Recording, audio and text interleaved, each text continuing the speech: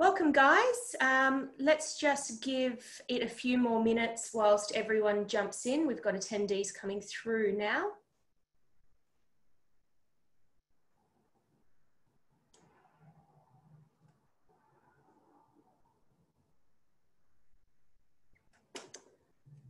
Looks like the doors are opening pretty quickly.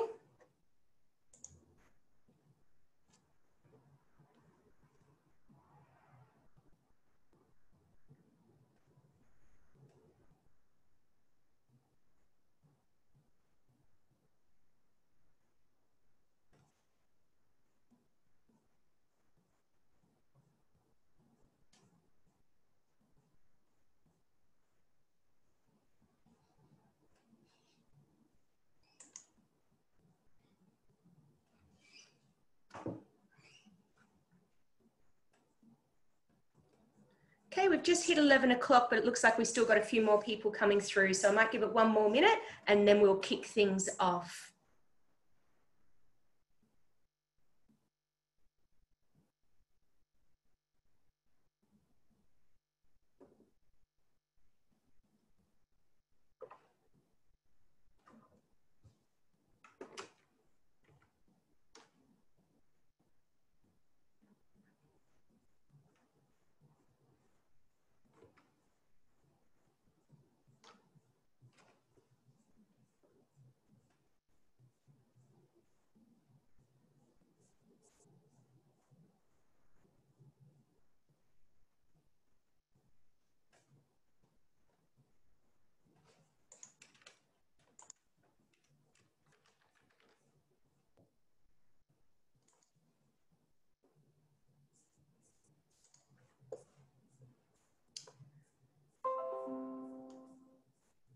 All right, I think we'll kick things off from there. So welcome everybody to the first in a series of Insights events that IRI are hosting based on the liquor category. I would like to take this opportunity to thank you all for coming and introduce myself. My name is Jana and I have the privilege of being your host and moderator for today. I am the lead consultant for liquor within the New South Wales business in IRI, and I am joined by Delphine Lambert and Lachlan Cameron, who will be your presenters today. Just a few quick little housekeeping things to get things going. I guess the beauty of this format is there's no need for me to point you in the direction of the exits or the toilets, but there are a few little pieces of information that I thought it was important to share. Firstly, we will be moderating the Q&A section at the bottom of your screen, so please feel free to post questions throughout the presentation and I will be sure to try and get back to you as soon as possible. I will actually monitor some of the questions coming through so that we can leave a little bit of time towards the end of the presentation to answer live a couple of the themes that are coming through. For anyone that I don't get to during the presentation, don't worry, we can actually respond to those posts and I will be sure to get back to you. Now, just to set a little bit of a scene before we move forward and I hand over, I just wanted to let everybody know that though this presentation is very much focused on Australia and the opportunity of seltzers within that market, I would like a quick little kia ora to our Kiwi cousins across the water and just let you know that though, yes, we are focused on Australia, the information shared is very relevant as well for the New Zealand market. So please feel free to reach out to myself or Dave Goldstein if you have any questions moving forward from a Kiwi perspective. The information that we are sharing is collated based on information derived from both the Australian, UK and American market reads based on IRI data, as well as surveys and panel metrics from both Australia and the US. And we will also provide in-store observations throughout the presentation. All data is pre-summer for the Northern Hemisphere and to the end of the financial year for Australia. To kick things off, I thought it was important to lend a little bit of perspective to the differing markets in the US and Australia. And so I thought I'd come back to the very basics and all those that know Americans know that they believe bigger is better. Pretty much everything in America is double the size of how we operate in the Australian market. And pretty much the only thing I can think of that isn't relevant to is actually the size of the countries. So though the US territory is only 1.3 times larger than Australia, we do actually see that their population is significantly larger. So the US population is 300 million more than Australia's 25 million. And this means that the perspective impact of growth is pretty high, as well as the sheer size of what their markets could be. In saying that, the US liquor market is actually only 4 times larger than the Australian, which seems a bit disproportionate when you think about it. And the logical answer to that is that us Aussies just drink more than our American counterparts, which is not necessarily untrue, but really it's actually more to do with what the US alcohol market is made up of. So if you think about the makeup and what's available in the US and what shares they kind of come into. Further to that, it has greatly to do with the sheer price of each individual product. So the dollars per litre is much less in the US market versus what we pay here in Australia. Now, lastly, before I hand over to the presenters for today, I thought it important to share just a few little definitions and terminology that we will be using throughout the presentation. First up, a bit of a definition of seltzer itself, because it is a relatively new term in Australia. Quite simply, it means sparkling water. So when you start looking at what hard seltzers is, it translates directly to an alcoholic sparkling water. Further to this, you will hear us speak to flavoured malt beverages, also known as FMB, which is a sub-segment in the US that hard seltzers fall into. Now, FMB actually falls within the beer category in the US and is the #1 driver driven by seltzers in the US at the moment. Further to this, you will also hear of us speaking of MATs, or moving annual totals. That's quite a logical term for a lot of people, but we have quite a wide audience here. So I just wanted to assure everyone that when we're talking MAT, it just means the latest 12 months of data.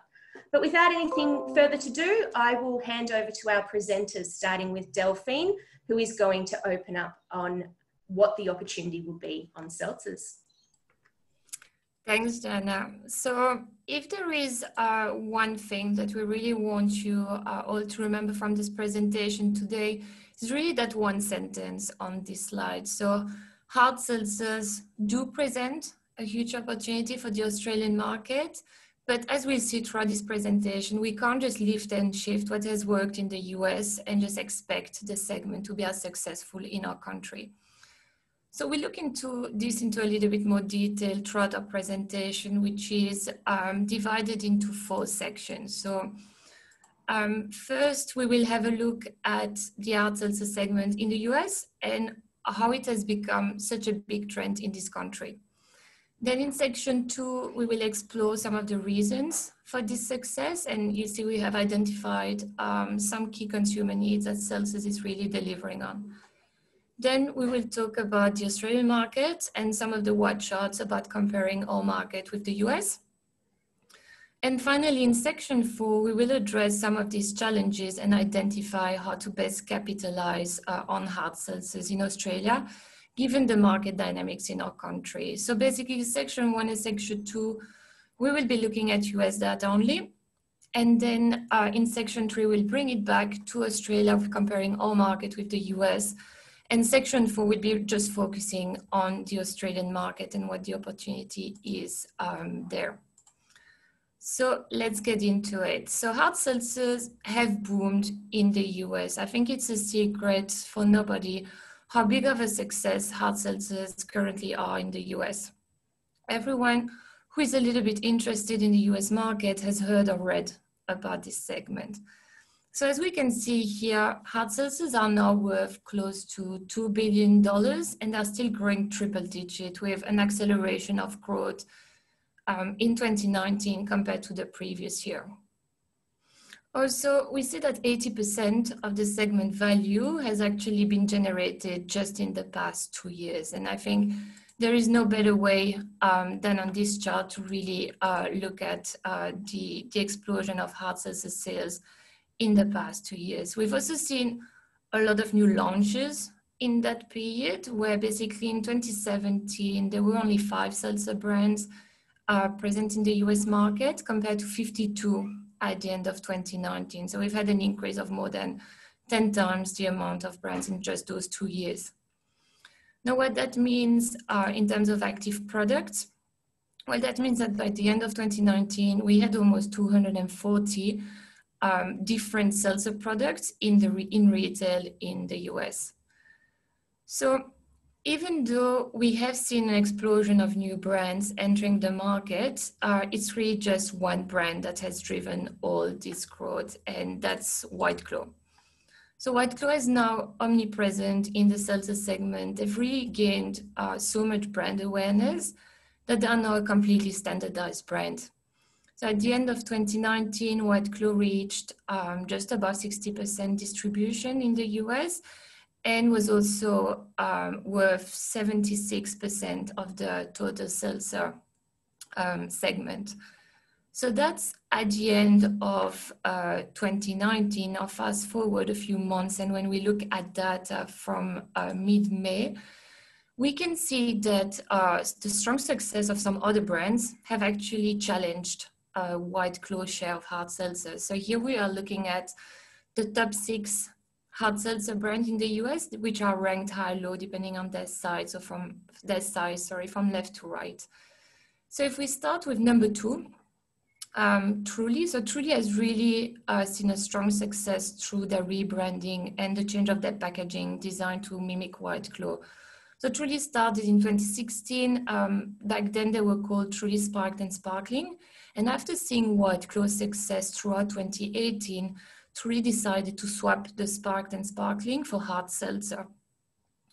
What they did as well is changing their packaging design. So they were selling bottles before, and now they've changed that to clean cans with a white background. So really very similarly to White Claw. Then we have all the AB InBev brands like Bud Light, but they also distribute Bonnevive, the number 4, and Natural Light, the number 6. So Bud Light was only in market since a few months, but what they've done really, really well is leveraging the strength of the Budweiser brand, which has really helped Bud Light Seltzer to gain large distribution in such a short amount of time. So as example, Bud Light is available now in twice as many stores within just weeks of being released compared to its competitors during their first year of launch. Now, something that helped that brand as well is the huge push it got through the Super Bowl ads that were released ahead of the game, and where AB InBev basically let social media decide which one they wanted to air during the game. Last brand up here, we have Smirnoff. They also have a variety of flavors, and they also launched their limited edition cans, which did really well. So that was for 4th of July and Labor Day. The Smirnoff products actually have around 8% ABV, which is higher than that normal 4 to 5% that we see with other brands. But even with that, the drinks have 0 sugar and have around 67 calories per serving, so really attractive. Now, what's interesting to see is that we have only 6 brands on this slide, which basically represent 96% of the total seltzer value, while there are around 70 brands in total in the US market. So some common points between those 6 brands and why they've done so well. First of all, they've gained high distribution really quickly. And then most of them have had large marketing support for their introduction to market. Now, I think something that still stands out from this slide is White Claw's dominance in the seltzer market. And White Claw is the number 1 largest hard seltzer brand, but they've also become the largest flavored malt beverage brand, growing triple digits in the past year and delivering over $1 billion just in the past 12 months. So here, 3 things to consider for this success story. First of all, the context. So since 2010, we've seen rising concerns about obesity in America, with some key government-led initiatives that have been put in place. So that really planted the seed of a change in people's mindsets. Just after that, we've seen a boom of sparkling water sales, and especially flavored sparkling water. So having that alcoholic version was almost a natural next step. So we have here a better for you drink, doesn't make you bloat, still gets you drunk after drinking a few, and it has a lot less calories and sugar than most other alcoholic drinks. And something White Claw has done extremely well is imposing itself in this context. The brand has also been able to reach a lot of people. So first of all, through social media, where in 2018, the hashtag White Claw Life, really took social media by storm. People started to become curious about the brand that summer, and that's really when the White Claw craze started. They even had a shortage actually in 2019. So the brand has now really a strong presence on social media, and so much so that people now refer to the hard seltzer segment as being White Claw. So people would say, let's have a claw instead of let's have a hard seltzer. Something that has helped White Claw as well is that its packaging. You know, it has a slim cans with Instagram-friendly designs set against a white background. So that's really the perfect drink to take a photo with and then post on your social media.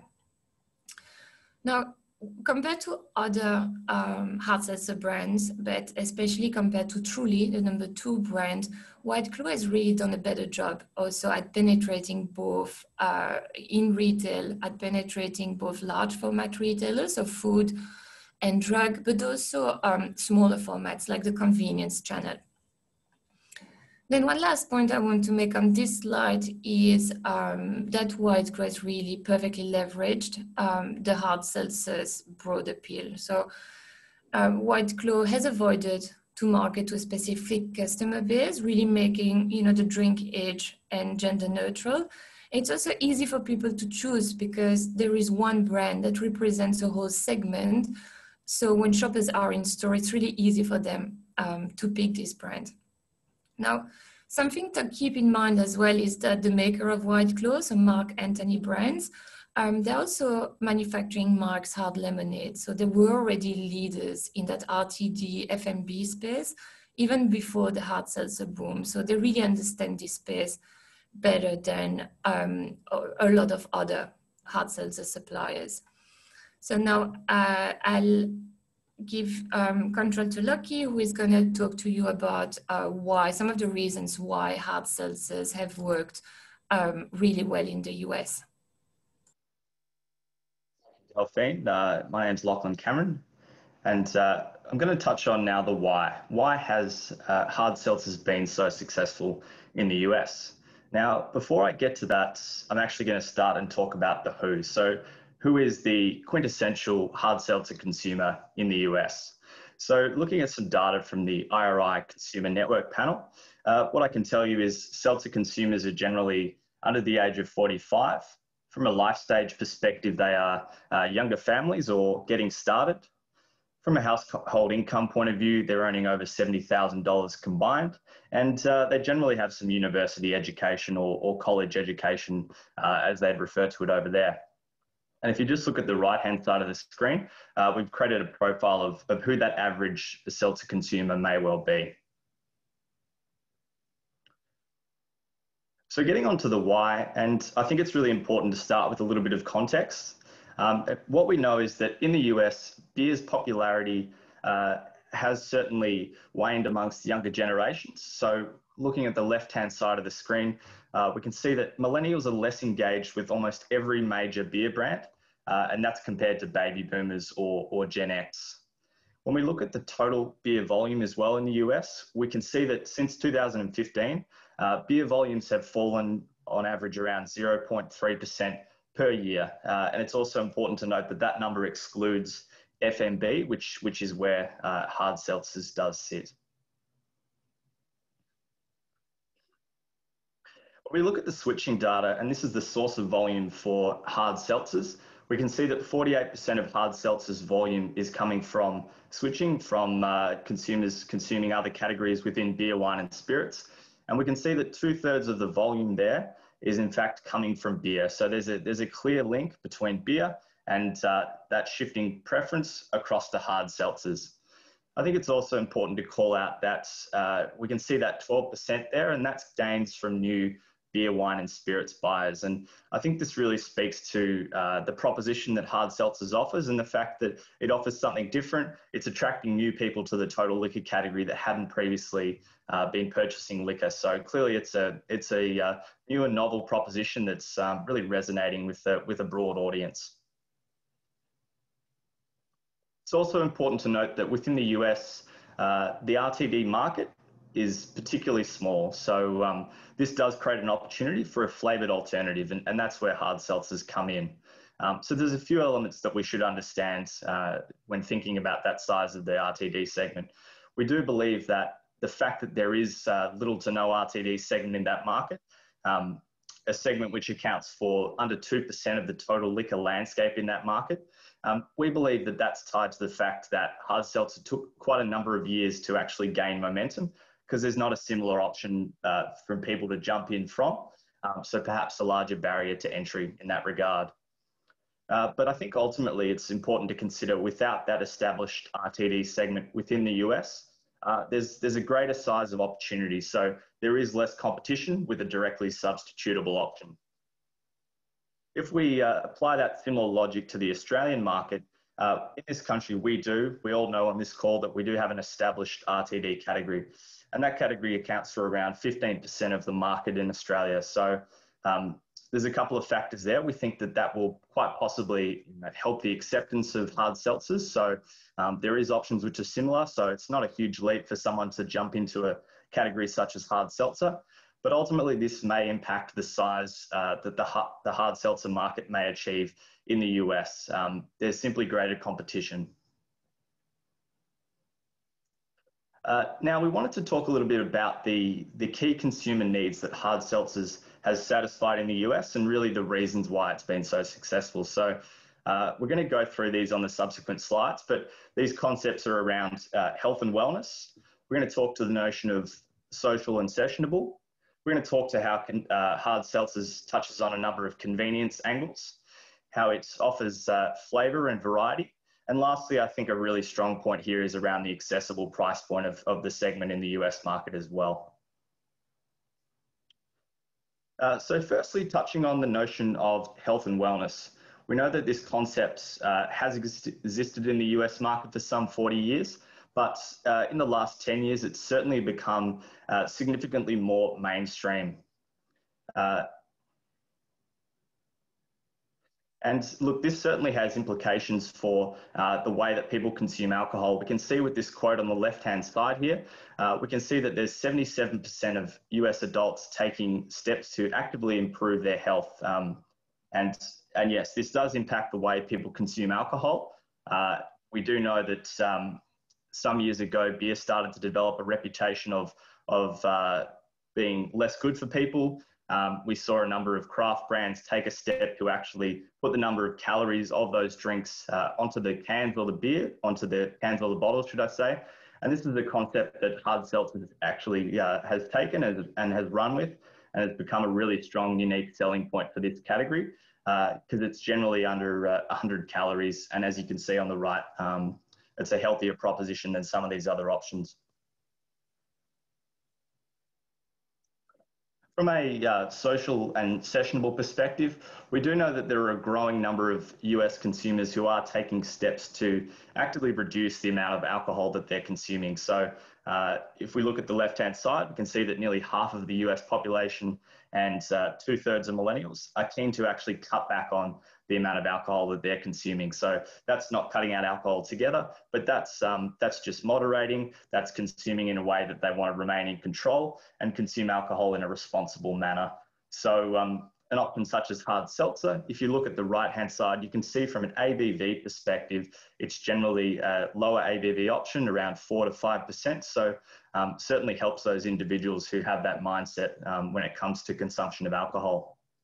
The other point just to note on that is there's also another number of consumers who wish to consume alcohol across longer periods in a session, and Hard Seltzers, the proposition really does lend itself very well to that style of consumption as well. I've mentioned the notion of convenience, and we know that Hard Seltzers really ticks a number of boxes when we talk about convenience, and it's really allowed the option to be applicable to so many different occasions. We know that Hard Seltzers is generally served in a slimline can, which makes it very much easily transportable. It's easy to consume on the go. It has that benefit of people not having to mix their own drinks. But as I've alluded to on the previous two slides, there is that convenience of being able to manage how much alcohol you're consuming, but also manage your calorie intake while consuming seltzers as well.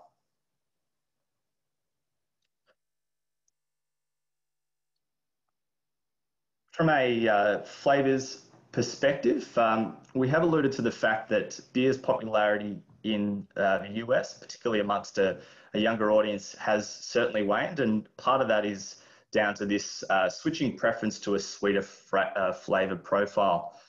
This quote on the left, we can see, it states that among 21 to 27-year-old consumers who are drinking fewer mass market beers, 40% of those are doing so because they're in fact getting tired of the taste.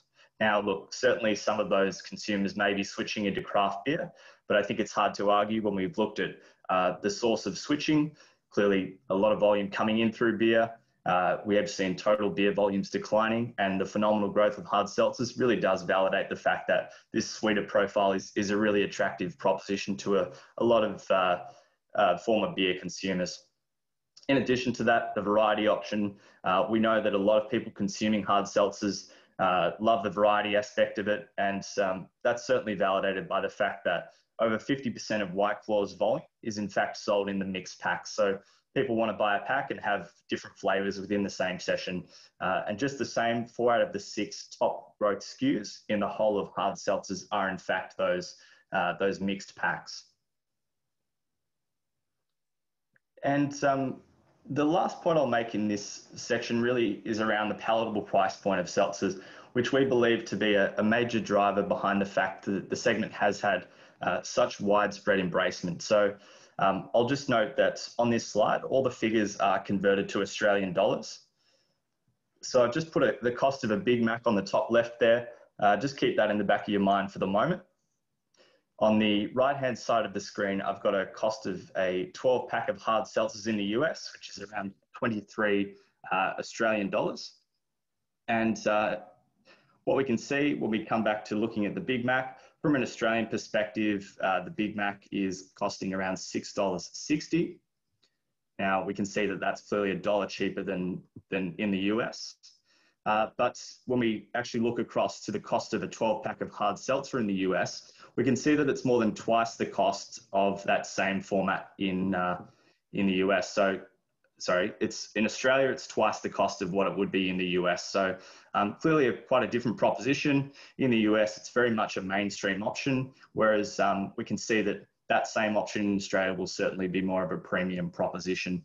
And I think that's a great segue to pass over to Delphine, who's now going to talk about some of the important dynamics that we need to consider in the Australian market. Thanks, Loki. So yes, indeed, market dynamics are quite different between Australia and the US. So we really can't just look at what has worked in the US and think that it's going to be the same in our country. So in this section, what I'm going to do is really talk you through a few of the considerations that we really need to keep in mind when launching a Hard Seltzers in our country. First thing to think about is that actually Hard Seltzers have a very low awareness and understanding in our country. So on the left-hand side, we can see that when we ask our shopper panel, which of the following liquor types have you seen in Australia? Just 5% of them recognize a Hard Seltzer. on top of that, we've asked our shopper panel, which of the following would you use to describe a hard seltzers? And 55% of them have said, that they've never heard of it and they really don't know what it is. So this is a really different picture from what it is in the US, where basically both the word hard and seltzers are already part of US citizens' vocabulary. So in the US, people use seltzer to refer to sparkling water. They use hard to designate any type of alcoholic drink. And we've seen that sparkling water has become really popular in the US since the past 7 to 8 years, with the brand La Croix really trending before the alcoholic seltzers came into market. So that has really paved the way for the alcoholic version to do well in the US market. Now, another way to look at the impact of awareness is looking at a few examples of brand sales. Here we're looking at Quincy. So as we said, unknown segment, people don't really understand what hard seltzer are. Quincy has delivered just above $2 million within their first 10 months in market. Then if we add to this, just looking at Koyomi, so new brand, however, the highball cocktail is already well known in the on-premise. And then after that, just looking at an established category like beer, where Goat Lager has delivered almost $14 million in the first 10 months in market. So all of those brands have similar distribution levels nationally. However, in terms of sales generated by each brand are really, really different. And another example here I just wanted to talk to you about is the example of Red's Apple Ale. So this brand really started in the US. However, it didn't work when they brought this in Australia. So that brand was really well supported by retailers in Australia. It reached around 75% distribution during its first year of launch, and it was launched nationally directly. However, it still didn't pick up in our country because people just didn't understand the proposition of this brand. Another good example here, I think, is really looking at canned wine. So we know this segment is booming in the US. However, even with retailer support in Australia, it didn't take off yet. Something else to consider is the current context that we live in. And COVID-19 is really causing Australians to adjust their behavior quite drastically sometimes. So what this means for the hard seltzer segment, well, first of all, people are likely to eat out less, so both for health and wealth reasons, which means that the on-premise won't work as the usual vessel to educate shoppers about a new liquor segment. Then also, a big part of shoppers spend the least time possible in store, which really impacts exploration of new products. So it is a hard time to get people to try something new because a lot of us have more conservative mindsets and we are more closed off to product discovery. And one last point is really, currently we are living in an antisocial environment, which will impact the occasion-led consumption and really hinder outdoor launch events. So the pandemic is impacting us from a social perspective, but it's also impacting us from a financial perspective, where here we can see on the left-hand side, we have almost 50% of our shopper panel that tell us that they are worse off from a financial perspective compared to pre-COVID. And then we also have almost 90% of our shopper panel telling us that they think that this is that sort of economic impact is going to last for more than 12 months. So concerns about personal finances are going to inhibit people trying something new. And in this context, consumers' perception of the value of seltzer will really be a key aspect of its success. And when we look at millennials, more specifically, we can see that 13% of them have just stopped buying alcoholic drinks because it doesn't fit into their budget anymore. And 28% of them also say that they still buy alcoholic drinks, but they buy the lower end of the price range. Now, millennials being the target audience for hard seltzers, well, if they don't buy, that will shrink our market.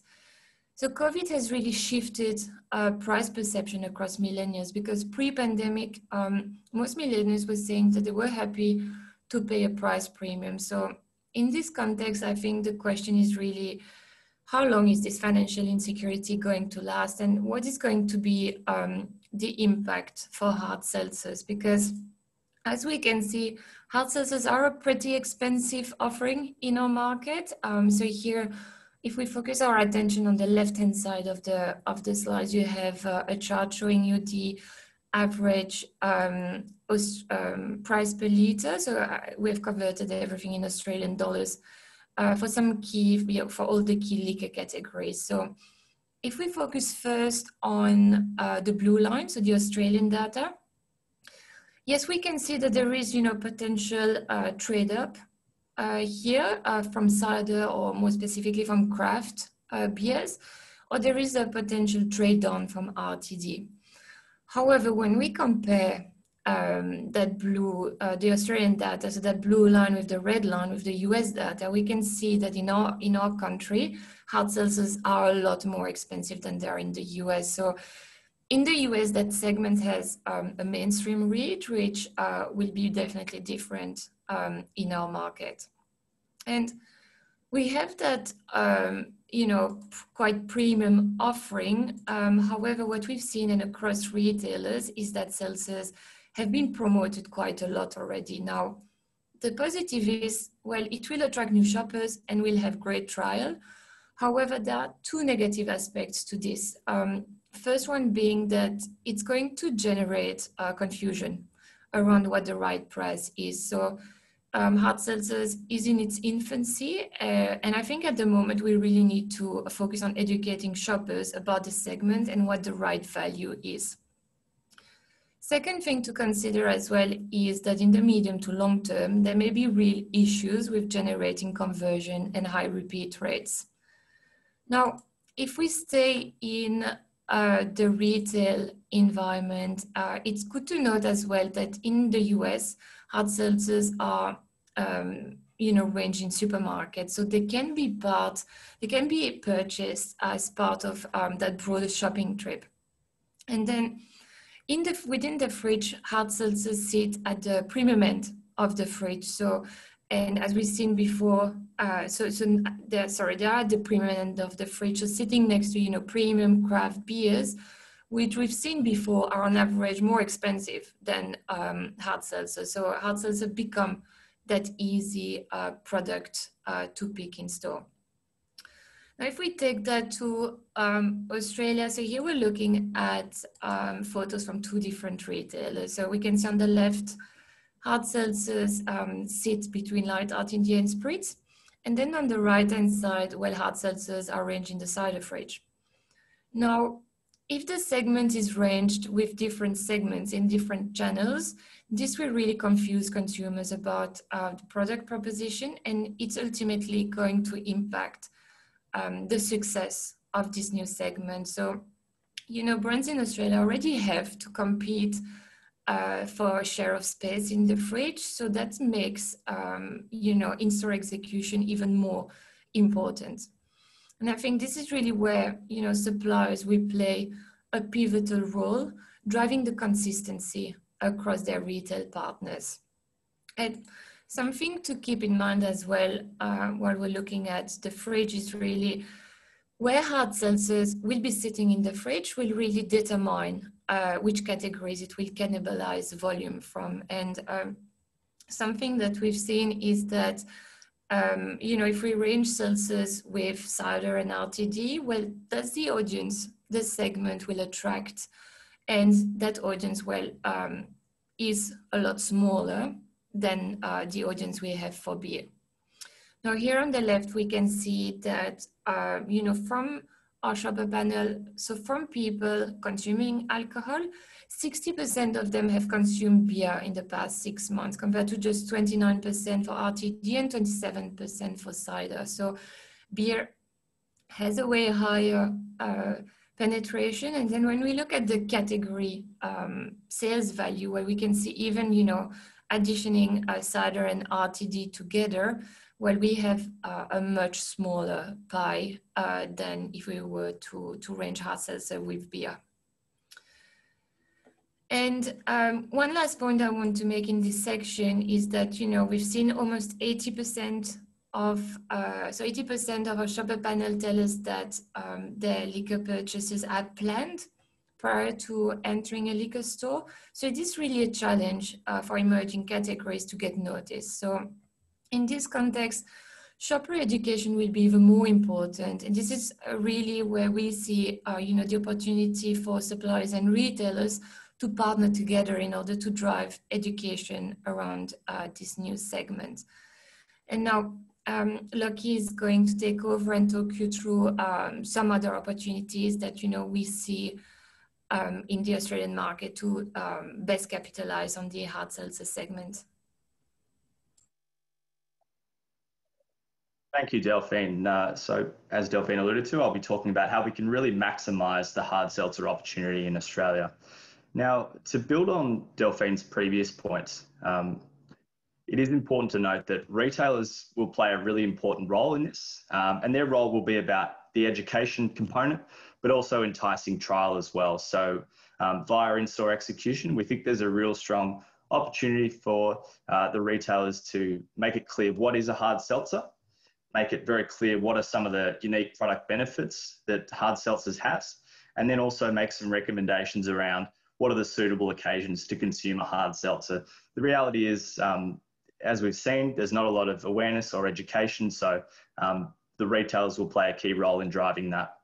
Another thing we just wanted to call out here is a great promotional mechanic we've noticed from Dan Murphy's, and this is a mix and match promotion, essentially encouraging people to sample multiple brands at a time with a view that hopefully they try a few different options, they find one they like, and they will ultimately come back to the category again and again.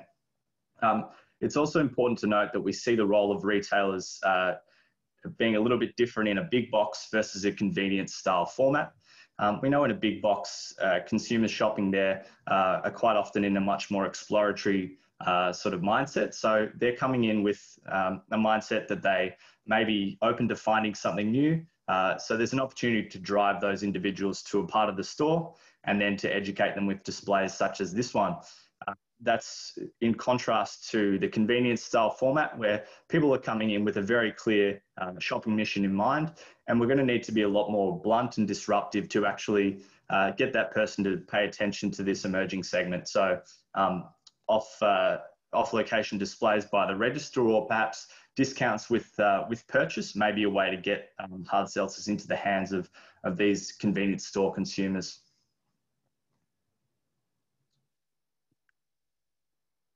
But look, in addition to the in-store format, online is also going to play a really important role driving education, but also driving trial of hard seltzers as well.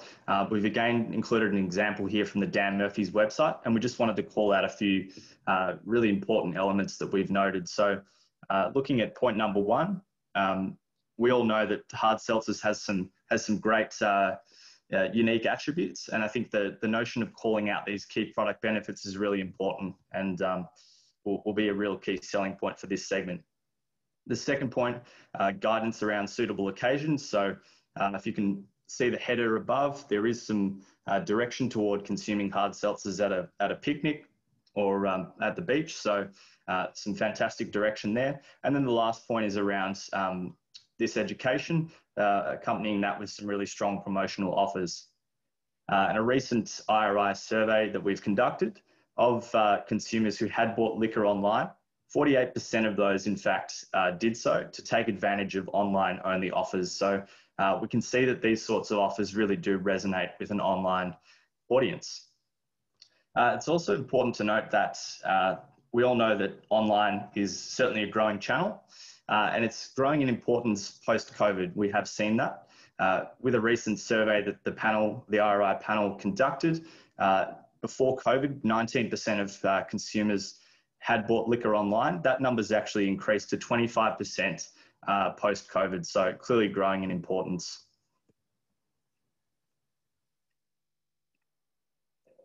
In addition to the role that retailers play, we see brands playing a really important role, calling out the key product benefits of hard seltzers, educating consumers, but ultimately helping to justify the premium that this segment sits at. So by using really strong functional messaging, we can see the segment's going to do a great job to attract that health-conscious consumer, and we'll be able to justify the premium. So calling out things such as lower calorie, gluten-free, whether it's vegan friendly, all these key elements, or even transparency around production, because we know that that can be a key selling point to these sorts of consumers as well. And as I've touched on, amplifying seltzer attribute advantages will be a real key selling point in generating switching from other categories or segments as well. So by calling those better for you credentials out, it'll be clear that hard seltzers is a lower calorie option, it's gluten-free and it's healthier than beer, versus perhaps a cider. A shopper with that in mind will see that seltzers is less sugary, it's a less sweet option. Versus wine, it will become very clear that hard seltzers is lower ABV, it's more sessionable and perhaps better suited to a daytime occasion. And lastly, we've talked about the fact that seltzers will be ranged with RTD, and it will become clear that it's a less sugary option, and it's likely to be cheaper as well. And we can take some great lessons, in fact, from the zero alcohol category. And CEB have done a fantastic job conveying the benefits of non-alcoholic beers versus soft drinks in their recent communication for Carlton Zero. What we can see in this communication is that it's very clear who they're targeting. They are going after that soft drink consumer. And what we can also note is that they are going after the soft drink consumer on the basis that non-alcoholic beer has clearly less sugar. So that's the key selling point of the product. And we can see the versatility of occasions in these comms. It's clear that it's being consumed at lunchtime, so clearly a very versatile option.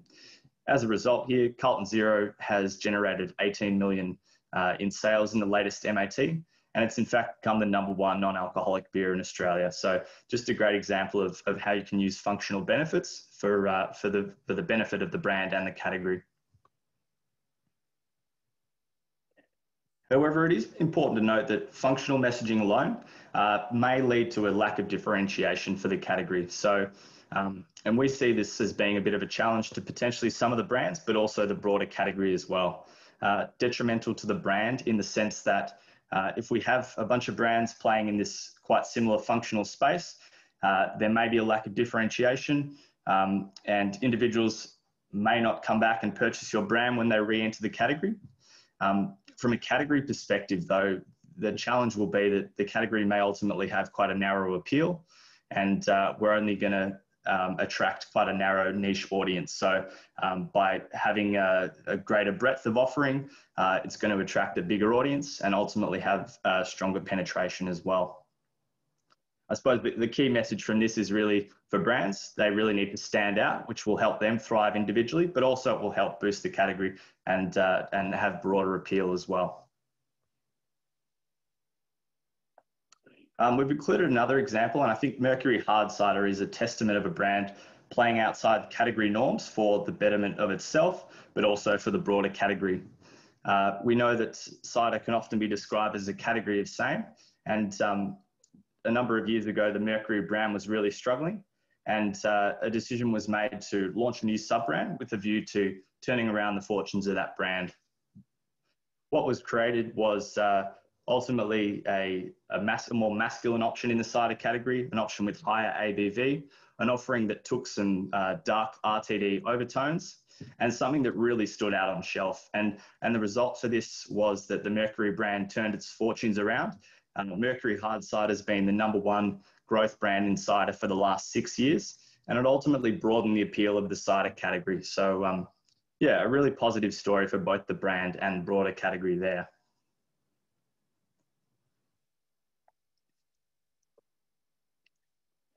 Speaking of the role that brands will play in an emerging segment, we do see bigger and smaller brands playing somewhat differing roles. So just to start off talking about big brands, big brands have that opportunity to really generate broad, large-scale awareness for the segment, particularly if we're dealing with the big known brands, such as you can see Corona in the back of that image, which is a seltzer brand in the US. These sorts of brands act as a beacon and can attract people to this emerging segment. They can also have the opportunity to really educate consumers about the functional benefits of that segment as well, and ultimately strive to be the category captain or the segment captain.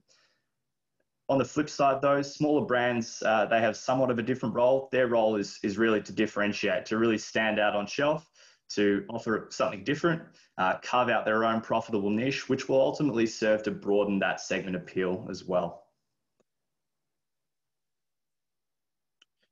And if we just step forward and have a look at an example of a brand who's actually doing this successfully. So in the US, Kopparberg has had some phenomenal success and really demonstrates the benefit that a big, powerful brand can have to an emerging segment in seltzer that we can see here. So Kopparberg was the leading cider brand, is the leading cider brand, I should say, in the UK.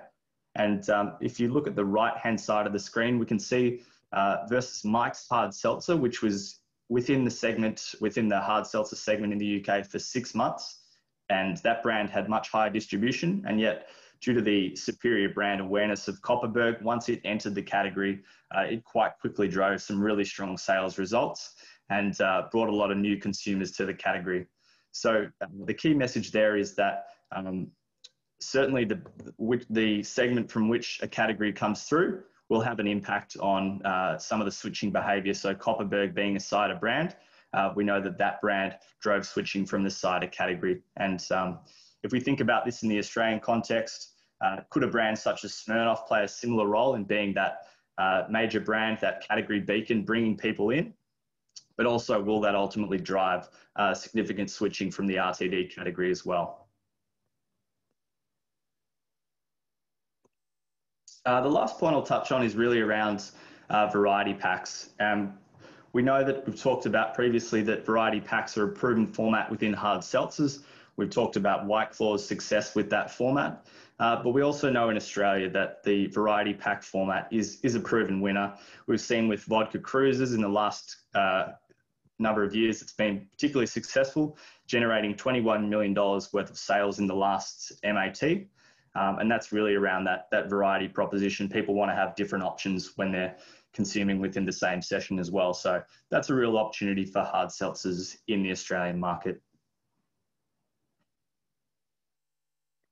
Now I think let's wrap up. Let's do a bit of a recap on what we've just talked about. So we've talked about some of the different dynamics in the Australian market. So we've talked about the fact that the hard seltzer segment has little to no awareness, and could quite possibly be a challenge. We've talked about the fact that the seltzer name doesn't necessarily resonate with an audience as strongly as it may have done in the US market.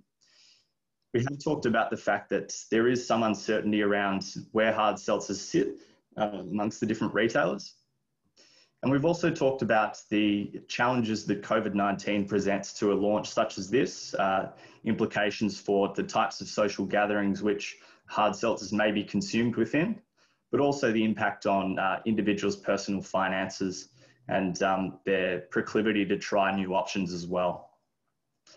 Brings me to my next point, which is around that premium price point. We've talked about the fact that hard seltzers is very much a mainstream proposition in the US, but due to various factors, so far we've seen it's certainly much more of a premium offering in the Australian market. And lastly, we've talked about the fact that in Australia, we are so far ranging the segment with the RTD segment, and we see that potentially that may be a smaller size of opportunity than if we were to attempt to attract more of a beer-oriented audiences as they have done in the US. But look, it's not all doom and gloom. There are some steps that we can take to really maximise the opportunity within the Australian market. Firstly, we've talked about in-store execution and how important that will be to educate consumers, but also drive trial.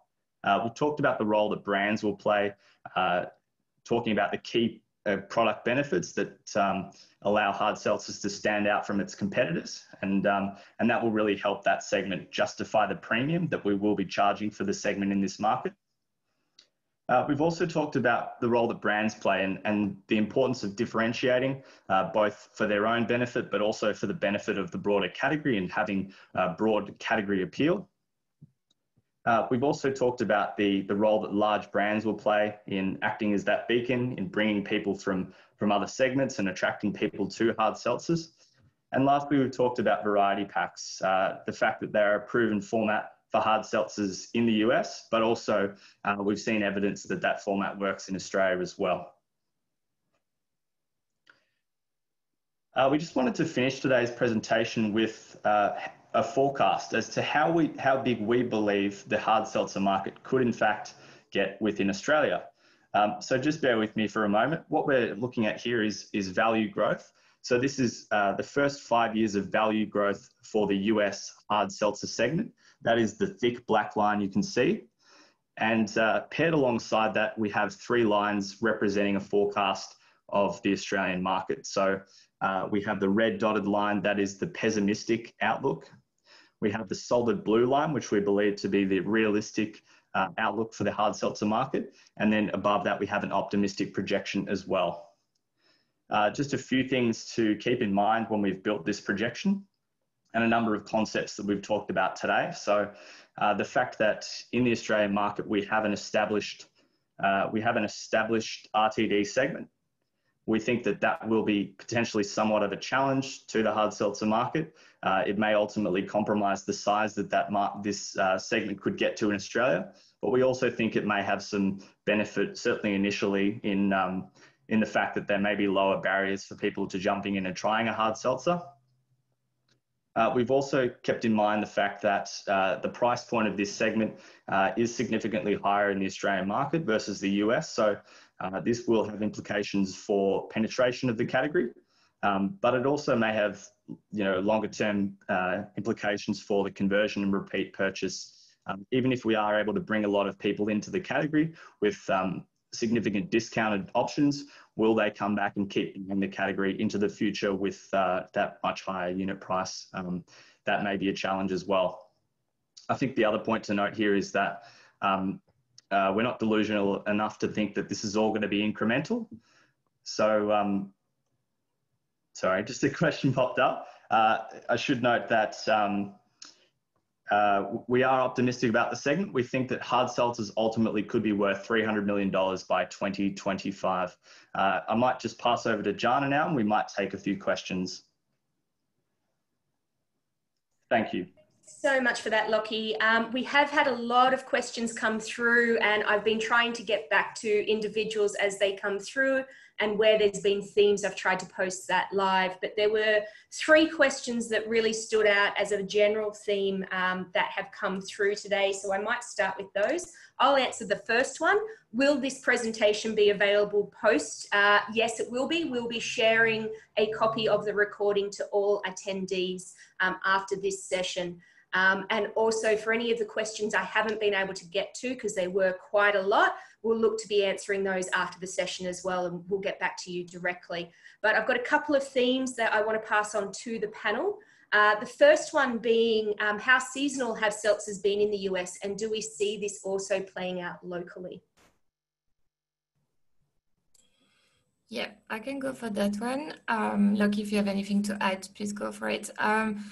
Yeah, look, I think, of course, we see some sort of seasonality with summer. You know, it's the type of drink that is so easy to take to a barbecue, to a picnic with friends. So, of course, it is a type of, light RTD drink, light RTD when I say like in the Australian market, that, works better in summer. However, what we've seen in the US is that most of the switching is actually coming from light beer buyers. And that means that, light beer is really something you can consume all year round. So yes, a little bit of seasonality.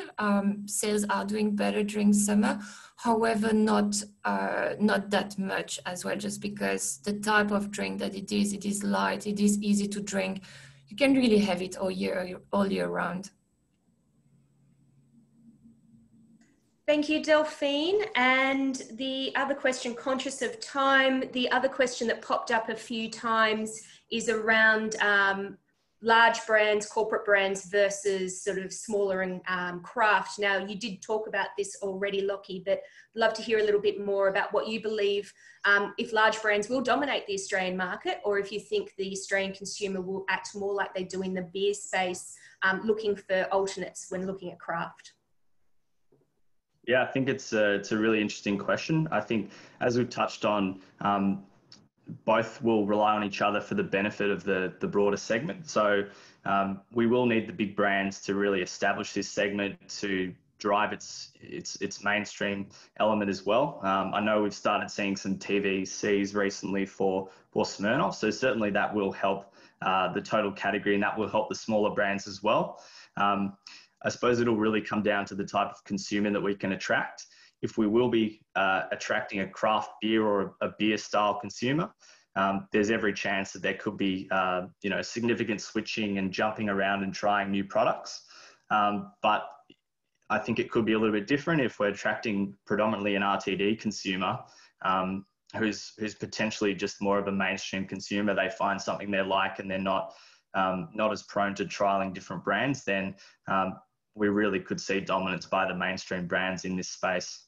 I think it will be interesting to see, as we've seen in the US, a lot of big beer brands have entered hard seltzers. So will we see that in the Australian market? I think only time will tell, but that will certainly be something interesting to keep an eye on. Great, thank you, Lockie. And now I apologise, guys, we have hit 12 o'clock. I do have a lot of questions still coming through, so we will be sure to get back to you over the next day or so. But thank you so much for joining us today. As I said early on, this is the first of a series of webinars that we are conducting through the liquor sector.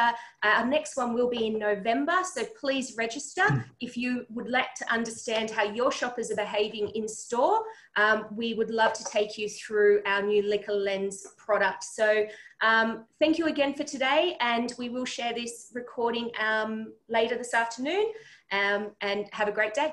Thanks. Thanks, everyone.